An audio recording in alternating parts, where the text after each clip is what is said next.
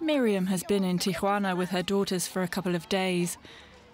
The journey from Honduras has been long and difficult.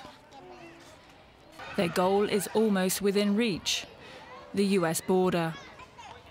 They don't want to stay in Mexico for long. The authorities here have little to offer them. They're making no effort to provide food. To be honest, the food they're giving us is awful. Look, here. Beans that you would only give to pigs. But we have to eat it because otherwise we'll die of hunger. They'll sleep on the floor again tonight in the city stadium, which the local authorities have provided as a makeshift shelter. They've been overwhelmed by the migrants, who've come in greater numbers than expected. Mario Osuna, who manages the improvised shelter, says they're dependent on government support. In Tijuana, we were simply not prepared for this. We have no contingency funds. We rely on the federal government for that. We can set up shelters out back, in the fields, and provide assistance.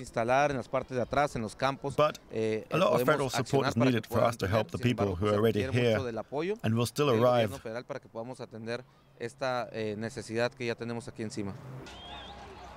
They need as much as $4 million, according to the spokesman for the State Human Rights Commission.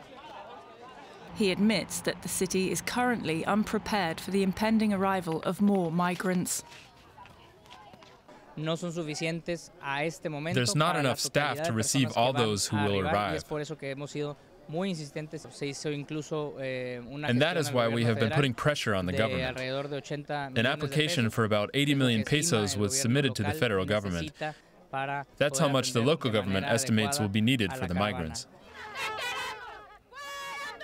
Some locals have been dreading the arrival of the Central Americans, fearing chaos and costs. In some neighborhoods, people have even organized protests against them. They have to relieve themselves. Where will they do it? There's no capacity at the sports facility. There aren't enough restaurants for that many people. We've given them a place to sleep, drinks and food, but then in the news we see that they are ungrateful. The truth is disappointing. I was just starting my motorbike when a boy insulted me. We almost got into a fight because he offended me.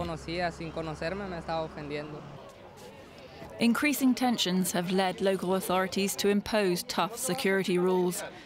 The migrants are not allowed to enter or leave the stadium after 10 at night.